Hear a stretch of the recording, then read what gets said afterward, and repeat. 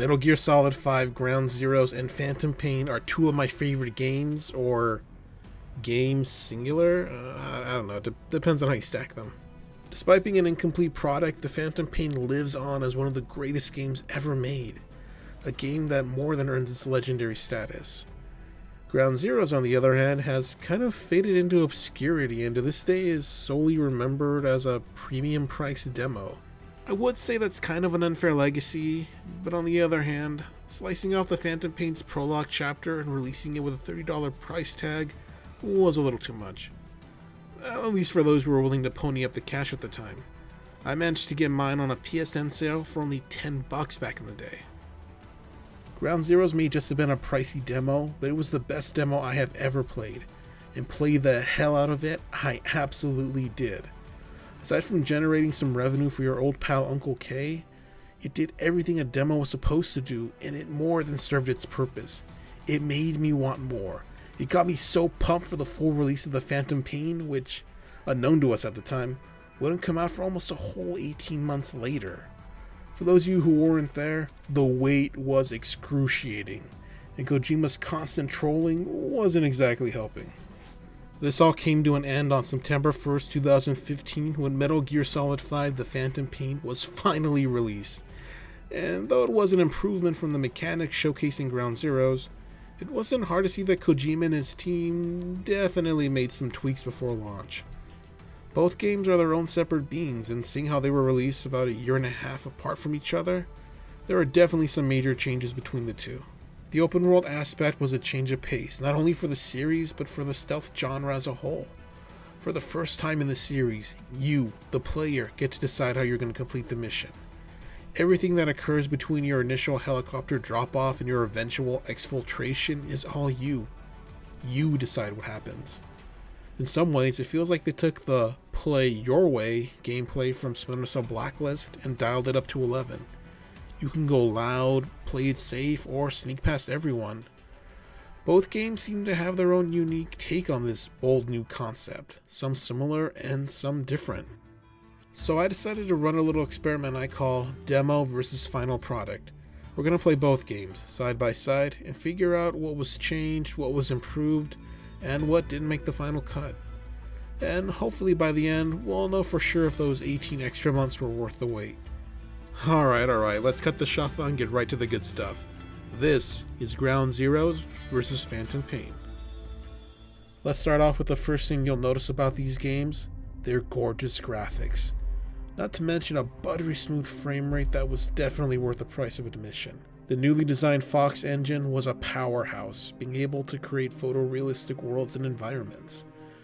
Both games still hold up incredibly well, even in this age of native 4K consoles. The graphics also blend well with the game's real-time and weather mechanics. Rainy infiltration missions can help you sneak past armed goons pretty easily, and deciding when to take on your mission is crucial. Do you walk into an enemy base in broad daylight and risk getting noticed? Or do you pull out a phantom cigar and wait for nightfall? It's something to think about, seeing how there's no real right or wrong approach, there's only how you choose to play. Both games are graphically amazing, but the Phantom Cigar goes to the Phantom Pain on this one.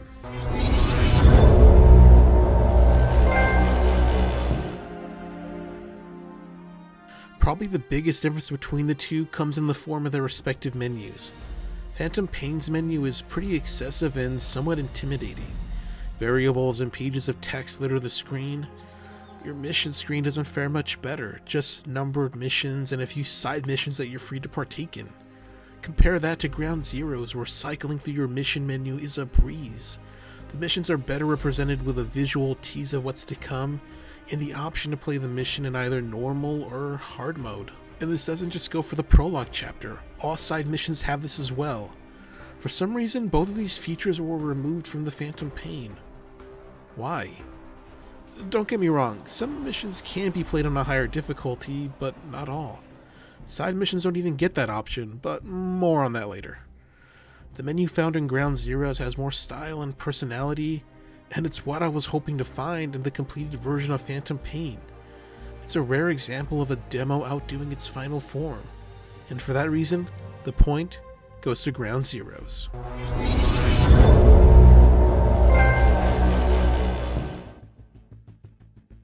Next, let's check out your iDroid. Yes, iDroid. Apple and Google's greatest fear just so happens to be your most versatile item in the game. It functions the same in both games, with a few features missing on both sides. In both games, it serves as a map, a waypoint, an MP3, or radio to contact Intel. It's basically a modern smartphone with a super cool holographic display. Apple and Google, take notes. In the Phantom Pain, you're free to play around with the iDroid to your heart's content. You can build additional bases, buy and customize weapons, and even order supply drops when out on a mission. Ground Zeroes may be lacking in some of those cooler features. It was a demo, remind you, but it more than makes up for it by having an awesome map. You pull it up and you're instantly blown away by how detailed and beautiful it is. I immediately have access to the entire layout of the base. You can move the map around to get a better view of the camp, and the effect is just great. It may sound corny, but there's something to be said about having fun with an open world map and seeing how unique it is. Phantom Pain's map, on the other hand, is nothing like that. It's nowhere near as imaginative or animated enough to keep me interested. Out of all the tweaks made in between games, this one has to be the most bizarre.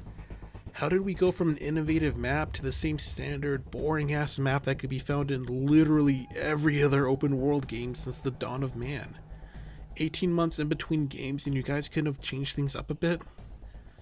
Phantom Pain's iDroid may have had more features, but Ground Zeroes' simple task and awesome map are enough for me to offer it another point. This round goes to Ground Zeroes.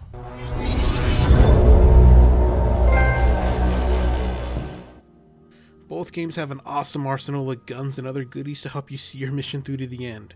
In Phantom Pain, you have to buy your way down to the good stuff, while in Ground Zeroes, you have to earn your new arms through better mission scores or by challenging yourself in hard mode. So either way, if you want the fun weapons, you're gonna have to work for them. The displays for both weapons are also unique. In Ground Zeroes, your weapons and items are displayed with these really cool silhouettes. I kinda like it, really. In Phantom Pain, your weapon display is detailed and clear. You can clearly see the weapons and any attachments you may have added to them. I kinda like this one too.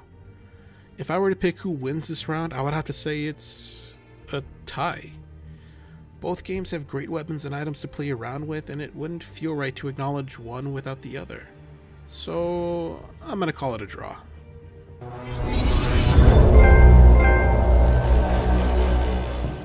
If there's one thing that hooked me from the start, it was the gameplay. The stiff and archaic controls from past Metal Gear games was gone. Now it's fluid, precise, and unbelievably addicting. How you take on your missions and how you accomplish your goals is up to you.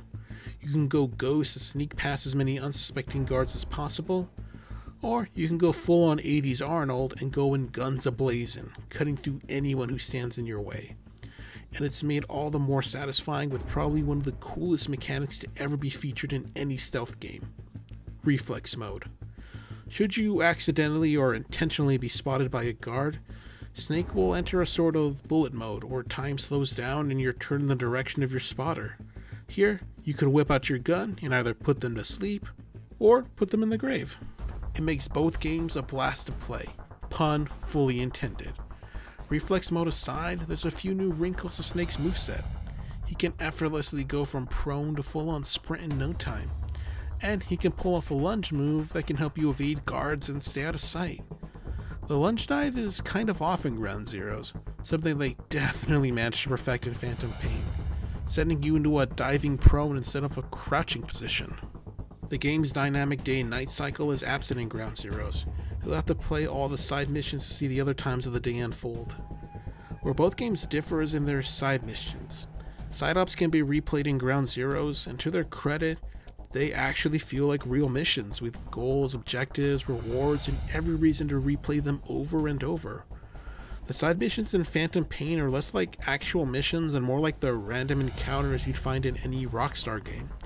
You can still pull off the mission if you want, but aside from the GMP and being able to Fulton stuff and surviving soldiers to your mother base, there's little incentive to want to complete them. The way they're coded into the game is a bit of an enigma, Some can be replayed once or twice, some are infinitely replayable. I really don't understand what's going on here. It may have something to do with your completion level or current mission ranks, but whatever. All I'm saying is, a replay option would have been nice. So who gets the point here? It's hard to compare and contrast, seeing how they basically share the same DNA. But as far as fun goes, I would have to say that Ground Zeroes wins this round.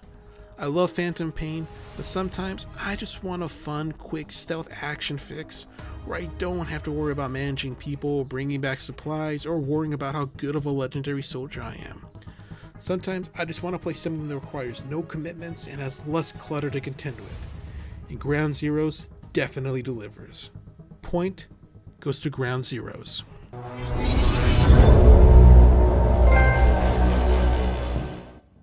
I can already see the comments filling with things like, "Dude, you're giving all the points to a glorified demo?" And yes, that may be the case, but there's some unfortunate irony attached to this whole story, being that in many ways, Ground Zeroes is more of a complete game than Phantom Pain. Hear me out, I'm going somewhere with this. Long before either of these games dropped, there was already some bad blood brewing between Kojima and Konami. At the time, their console market wasn't exactly doing great, and they were looking for any way to make some extra dough. That $30 price tag probably makes a little more sense now, right? But it didn't end there. In early 2015, it was announced that Kojima and his team would be leaving the company shortly after the release of the Phantom Pain. Despite Kojima's promise that he would finish the game, it's pretty clear from the final product that he didn't. Well, not all of it. If anything, only about 2/3 of the intended game is here. People who got the pre-order, like me, got a look at what could have been the fully realized final act and boss fight, setting the stage for the original Metal Gear MSX. It was a great bonus feature, but it feels more like a what if amongst countless other what ifs that will never see the light of day. And while I have no trouble playing either of these two nowadays, I'd have to give the belt to Ground Zeroes. Its innovation, great mission structure, and most importantly, replayability is what makes it the standout contender. And while we may never know the full extent of what caused Phantom Pain to be lesser than the demo that came before, Ground Zero serves as one of video games history's greatest what-ifs. What if they actually had time to improve upon everything and, actually finish the game? Maybe Metal Gear would have the send-off it rightfully deserves. But as Kojima said himself, Phantom Pain is, at least to him, the final Metal Gear game. And seeing who has the copyright and what he's been up to as of late, it would appear that he has no intention of amending his original statement. Even if this truly is the last Metal Gear game straight from the man himself, it was a great note to go out on.